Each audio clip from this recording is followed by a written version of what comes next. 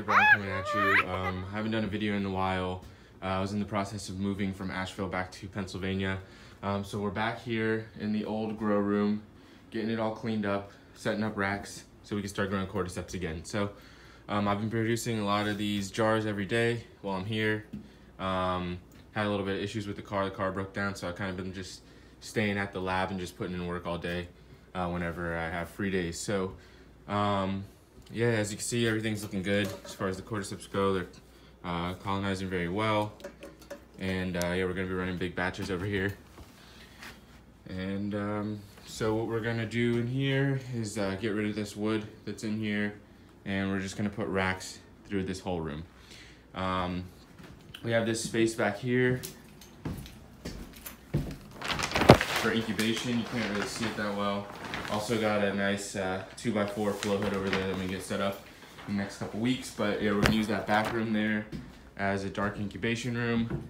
And then this whole room is gonna be the fruiting room. We got the lights over there. We're gonna get everything all set up here. So I just thought I'd show you the process before we get into everything. And I'll go ahead and make another clip downstairs at the lab. So yeah, we're using similar rice substrate, just rice, tapioca starch, nutritional yeast, and minerals and vegan meal replacement. So if you want more information on Cordyceps cultivation, as always, you can check out the website mycoshop.net, link in the description, and you can go ahead and get yourself the ebook. I promise you guys I'm working on the next ebook.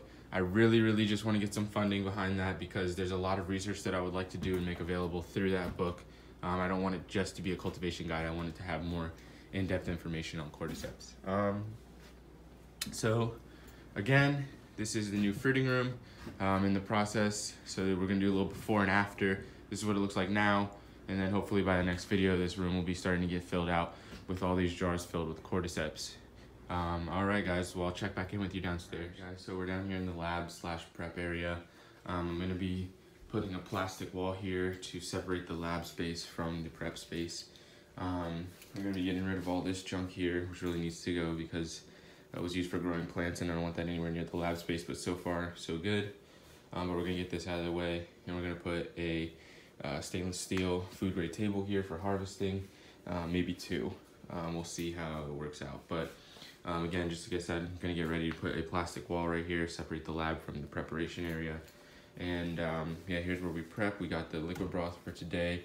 We're probably going to need to make another batch. Got some rice, probably gonna need to get more of that today using organic, non-GMO rice. And yeah, so we prep all the jars here, and then we run them in 4 different sterilizer units that are set up around the space.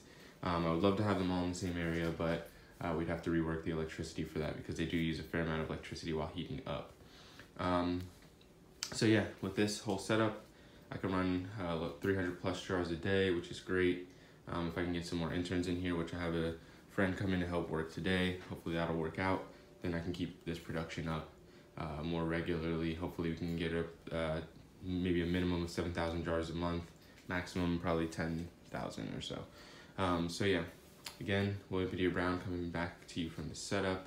One more thing I'd like to note is that I'm going to be putting that 2x4 flow hood right here. Just give myself some more space to work, maybe get a bigger table. And yeah, we got cultures running. We got some the Western North Carolina strain I'm really happy with. We're going to be distributing that as well.